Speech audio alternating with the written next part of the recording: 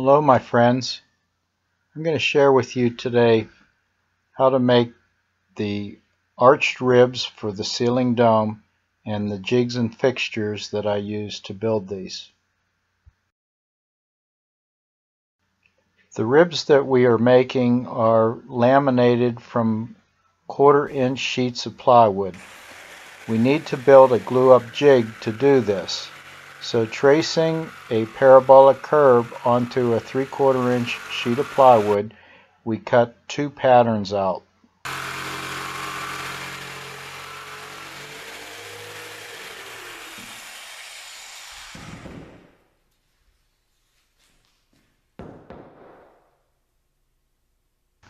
Two by four blocks are cut to be used as spacers between these two patterns, and there are holes drilled between the 2 by 4 blocks that are used for gluing clamps.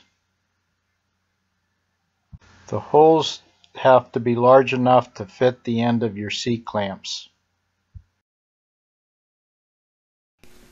The tight bend at the beginning of the arc can give a problem with bending the plywood and not having it crack. So to eliminate that problem, I'm cutting a curve at the beginning edge of the plywood, and this tape edge is going to be used as my reference when I make repeated cuts on the one end. The table saw blade is set to cut halfway through this sheet of plywood, and I'm going to push the plywood through using my T-square.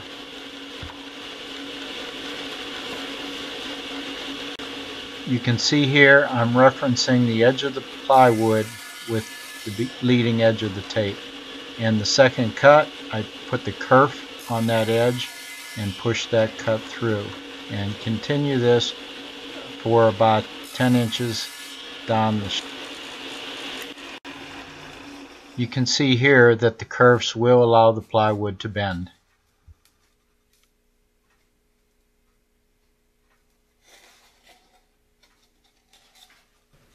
I built the glue-up jig to be able to bend a double arc in one glue-up.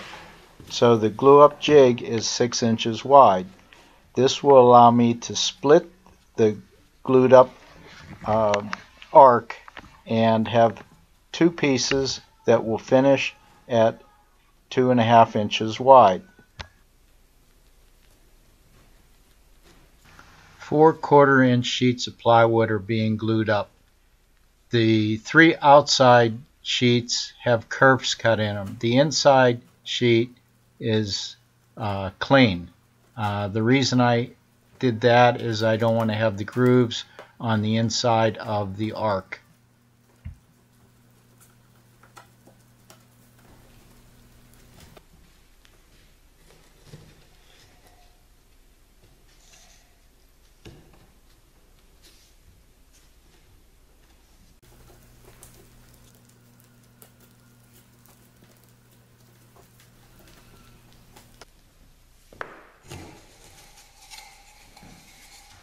Here you can see the saw curves, and I'm placing those downward.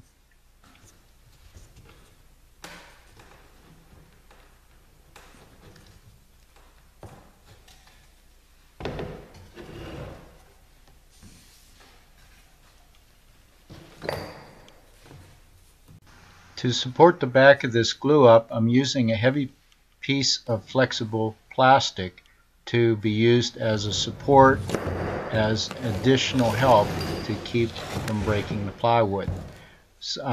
You can also use a piece of sheet metal that would do the same function.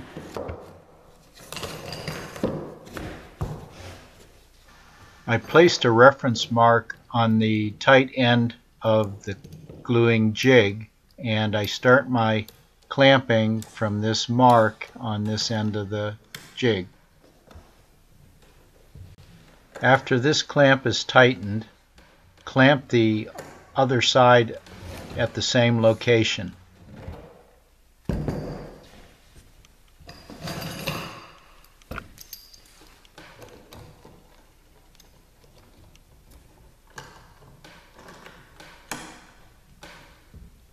With this second clamp being attached, make sure that your plywood is going to be running parallel with the jig itself.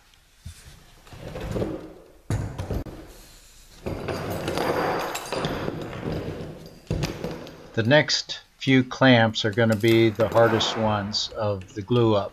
This is because of the tight curve that you're trying to form.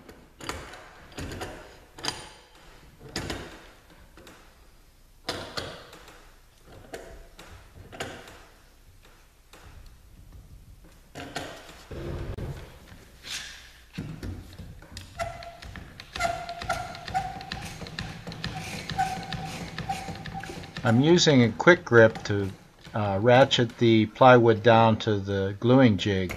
This is allowing me to be able to fit my clamps into the clamping holes and to the back of the board to be able to lock them down.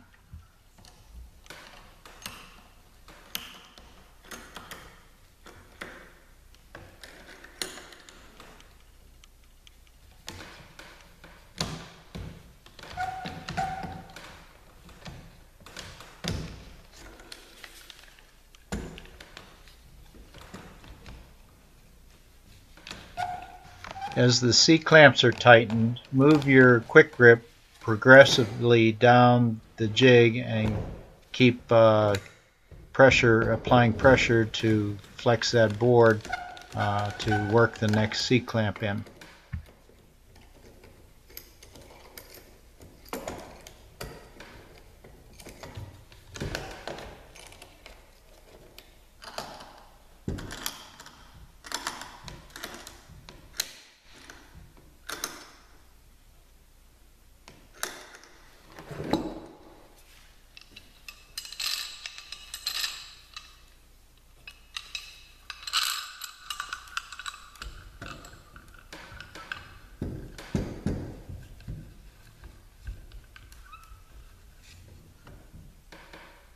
When you're putting these C-clamps on, put the screw handles to the top side of the jig.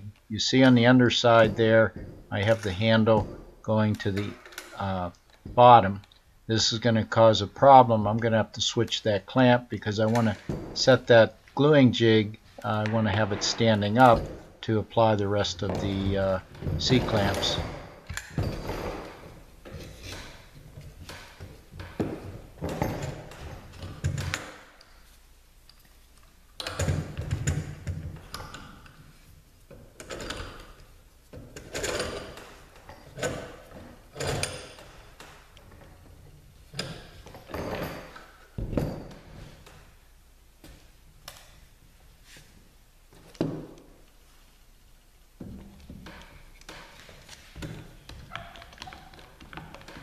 Using the quick grip, keep it as close to the C-clamps as you can. If you have it too far back, it's not going to be applying enough pressure on the tight area of the curve.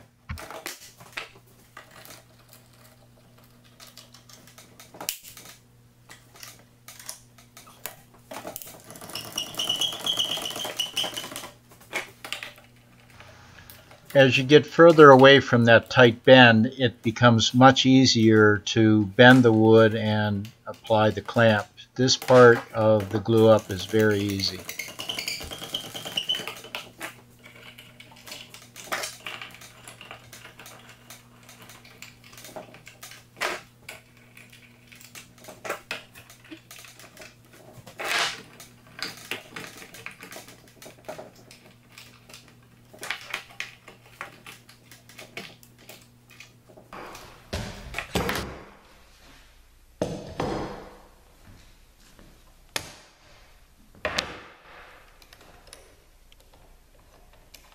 This one area, I noticed that there's a gap between the layers of plywood, and I'm applying additional pressure to squeeze some glue out of that one spot.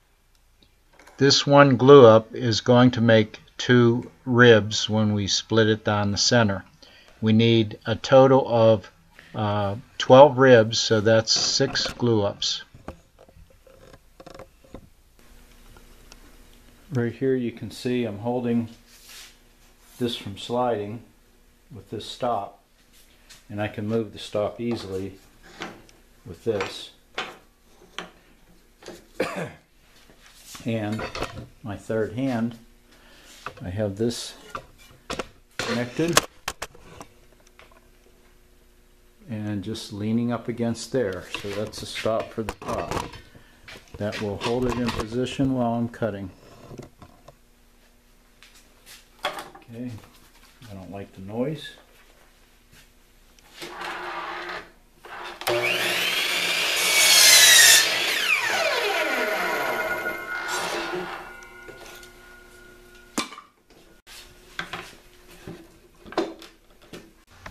Each reference line is going to be slightly different, so the stop block is going to have to be adjusted for each individual cut.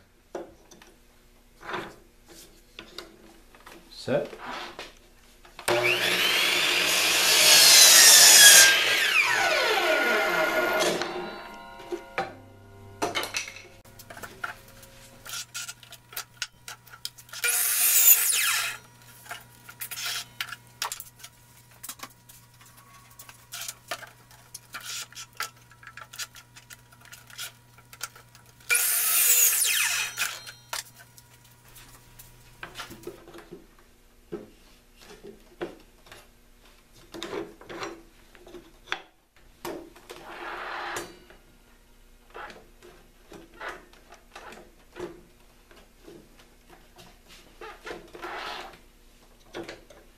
That line's crooked.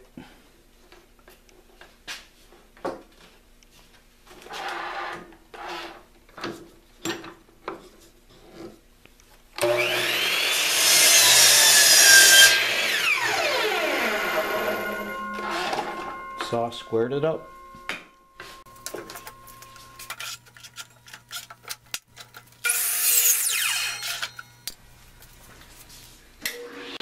I have my table saw fence set to split these glue ups right down dead center. I'm going to cut each one, and you see I'm starting with this one with the sharp turn at the beginning. It's making the cuts a little bit easier. When you get to the end of the cut, you don't have such torquing action as you're pushing this through the saw blade.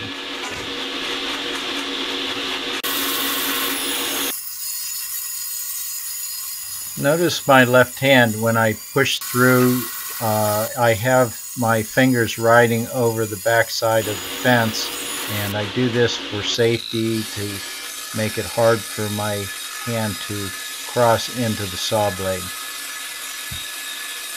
The individual ribs now have one rough surface on the outer edge, and that needs to be trimmed, and I have the fence now set at 2.5 inches. This will be my finished width of the ribs.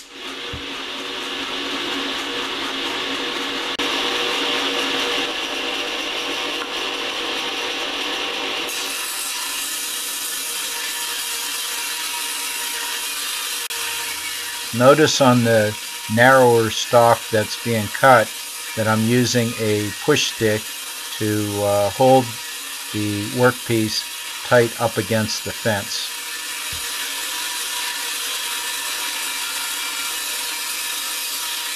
When cutting small material, I keep my fingers away from the blade as far as possible. So that's the purpose of having these push sticks.